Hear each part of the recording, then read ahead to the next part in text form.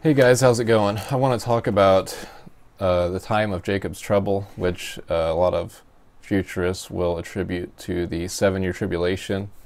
And I want to show you here that Robert Breaker's video, he has it written up here, the time of Jacob's trouble, and his teaching of the end times, part 3 of the tribulation period.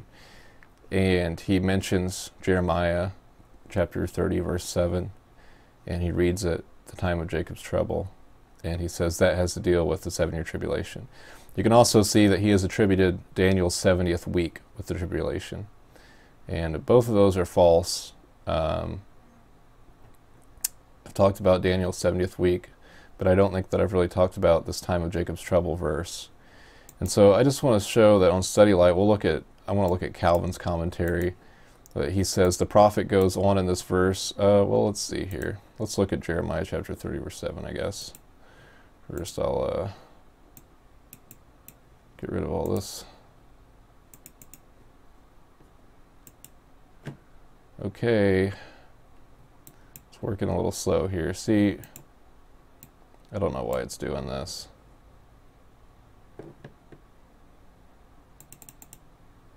Yeah, now it's not responding. Okay, there we go. Now it's going to work. Maybe. I think it's just because I'm recording the video. For some reason it's going a little slow, but oh, come on. This is, okay, it's starting to get there. Get rid of all this stuff.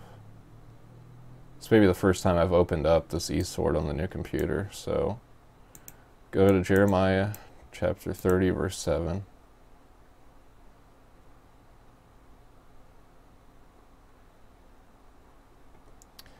Jeremiah 37, Alas, for that day is great, so that none is like it. It is even the time of Jacob's trouble, but he shall be saved out of it.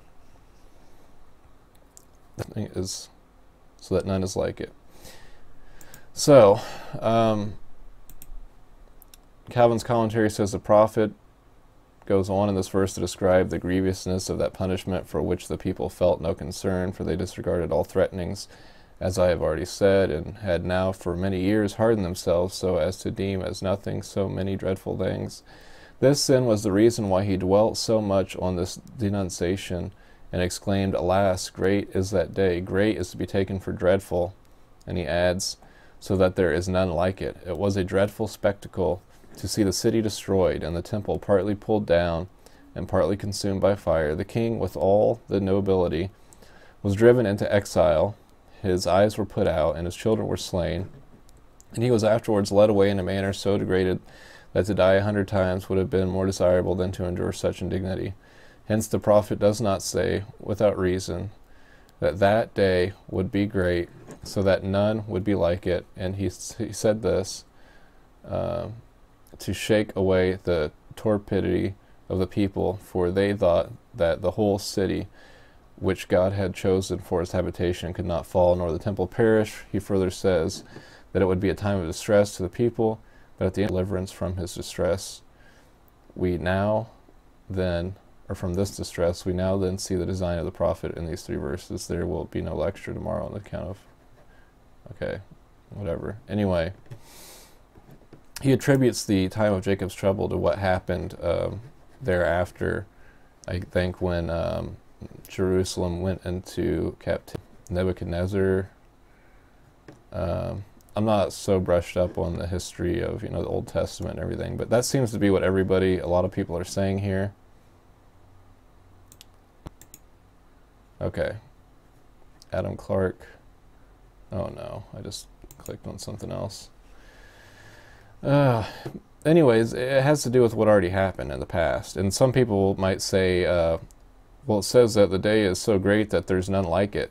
And, they might say, well, there's been worse things that have happened or whatever. Well, it's a figure of speech.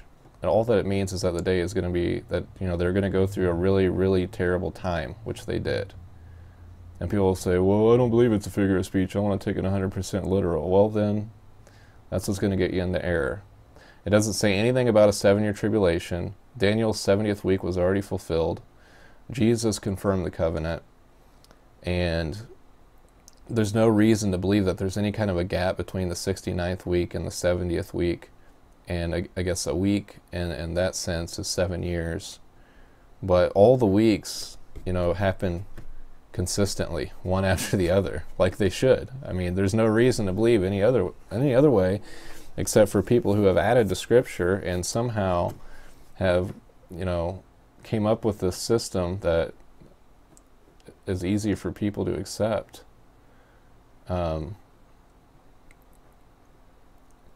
But to try to use this as some kind of a proof of 7-year tribulation is completely false. And the 7-year tribulation is, a misunderstanding of Daniel's 70th week.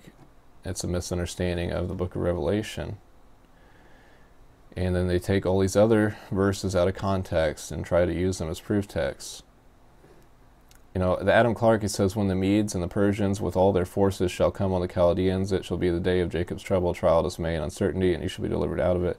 The Chaldean empire shall fall, but the Jews shall be delivered by Cyrus. Jerusalem shall be destroyed by the Romans, but the Israel of God shall be delivered from its ruin. That happened in the past. And then, there's this thing called double fulfillment prophecy, which I used to believe, but I think that it's nonsense. And they'll try to use verses to prove that. It's something that I got to go over.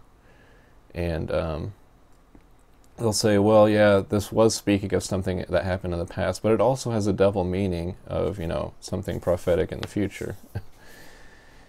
And, most things, if they were a type or a shadow of anything, it's basically they were a type or a shadow of Christ. And, the book of Hebrews explains that to us. That kind of teaching is dangerous, where we can say that anything has like a prophetic, double fulfillment. And that's where you come up with this Peter Ruckman and teachings like that, where they just say whatever off-the-wall stuff they want, and just people just go along with it. But the main point of this is that the time of Jacob's trouble was the day of the capture of Babylon, or when Nebuchadnezzar came there, killed the king. That's what I'm getting out of this. So need to just drop the idea that this has anything to do with the future 7-year tribulation. And if you think it's so terrible that there's none like it, you just have to realize it's a figure of speech. Okay, it's not a lie. I'm not saying that the Scripture is a lie, and I'm just understanding it as it's meant to be understood. There's lots of figures of speeches in the Scripture, and it's an exaggeration, but it was a very terrible time. So I mean, it's not that far off, but yeah, we've had wars and stuff. We've Hiroshima and terrible things, and they had the Holocaust as far as the Jews go and stuff, but still, it's just a figure of speech, okay? Has nothing to do with 7-year tribulation. God bless.